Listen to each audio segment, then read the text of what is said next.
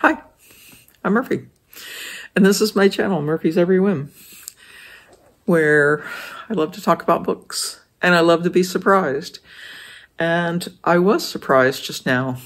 I'm opening up the surprise boxes that I got at the Planned Parenthood book sale. In a previous video, I said I'd gotten 2 boxes that were surprise mystery books, and I didn't. And so I was very pleased and surprised when I found out the last box was Westerns. That's exciting. So for $3, I think I would need to find 2 books in this box that are tough tape.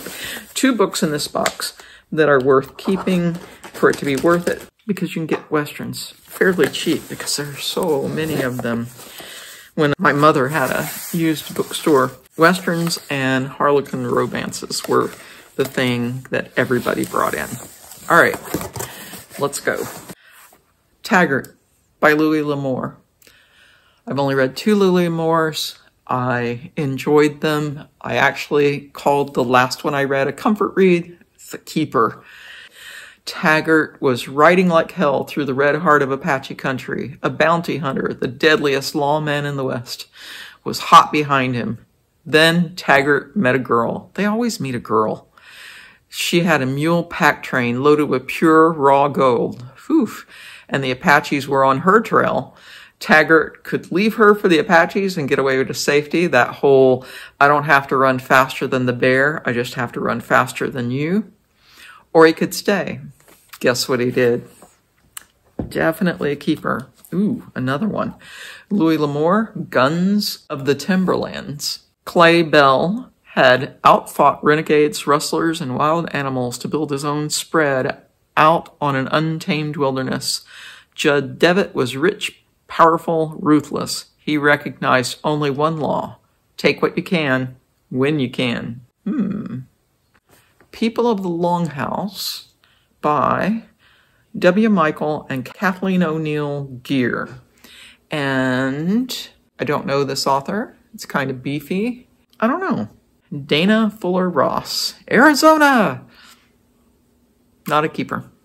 T.V. Olson, The Stalking Moon. That sounds good. George R. Stewart, Ordeal by Hunger.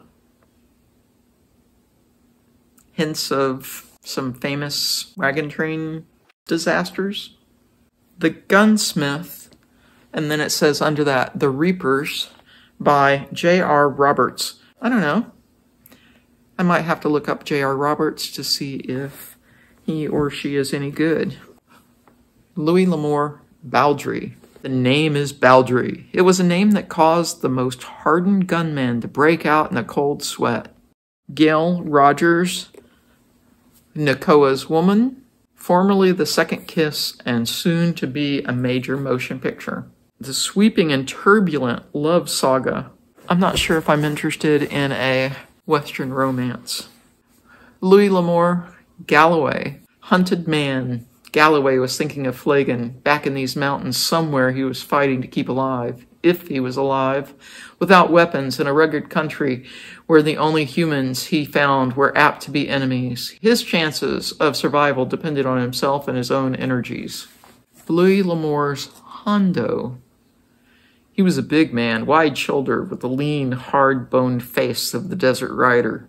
There was no softness in him. His toughness was ingrained and deep, without cruelty, yet quick, hard, and dangerous.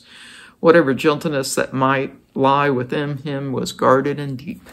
Louis L'Amour, Son of a Wanted Man. Louis L'Amour, Westward the Tide.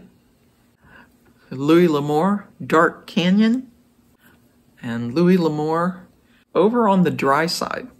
Catherine Kerr, A Time of Exile. And I'm wondering if this is really a Western. An intricate tapestry of fate, past lives, and unfathomable magic. I think this might be a fantasy. The clothes that they have on are not clothes of Westerns. William W. Johnstone, Wyoming Slaughter, a Cotton Pickens Western. Slaughter in the title. Don't know if I'm interested. Louis L'Amour, The Daybreakers. Another J.R. Roberts from the Des Moines Public Library. This one is The Gunsmith, and below that is Innocent Blood. I wonder if J.R. Roberts had different series. Louis L'Amour, The Man from Skibbereen. And the last one, Conflict of Interest, Daniel McCrae. I would say of the 4 boxes, surprise boxes, that I've opened up, this one was my favorite.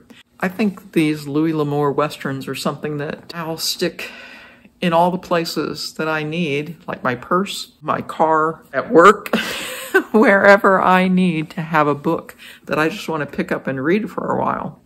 I think that's where they'll go. Definitely worth the $4 for all the Louis L'Amours. I got a bunch of surprise boxes. I will be donating a lot of these books elsewhere. I can't keep them all. I've got to get rid of some of them. I may not ever buy a surprise box of books again. Maybe I'll run across one somewhere.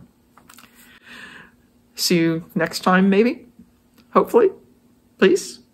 Take care.